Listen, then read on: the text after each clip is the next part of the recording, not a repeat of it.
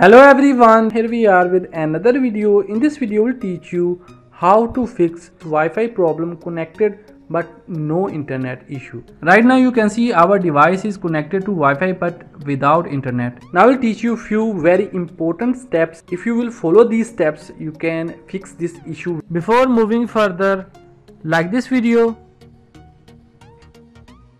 click on subscribe button, and you have to click on the notification icon. Click on all, so you will get the notifications for all the upcoming videos. So the first step is you have to go to your Android or iOS phone settings, and then you have to click on general management.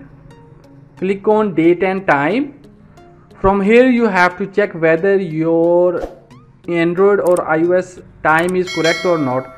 If your Android or iOS device time is incorrect, in that case also your device will not be connected to internet. Click on automatic date and time. You have to enable that and it will fix automatically your date and time. Now I'll teach you the second step. You have to hold your power button and you have to reboot your device or restart your device. You have to click on restart and you have to restart your Android device or iOS device. After restarting the device, most of the devices will be fixed. In third step, what you have to do, you have to go to Wi-Fi.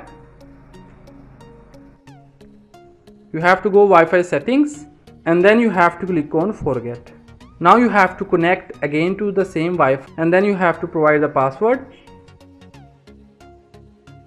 And then you have to click on connect. Here you can see still we are facing the issue, internet may not be available. Now you have to follow the step 4, which will 100% work. What you have to do, you have to assign static IP address to your Wi-Fi. You have to go to your Wi-Fi and then you have to click on settings and then you have to click on advanced. Here you will see IP settings. You have to click on it. Click on statics. And then here you will see second option, IP address, which starts from 192.168.43.235 or whatever you have. You have to change the last part of the Wi-Fi only. You can put any digit, 160, 165, 162, 140, any 3-digit combination, and then you have to click on save. Now you have to turn off your Wi-Fi. Now we'll turn on our Wi-Fi again.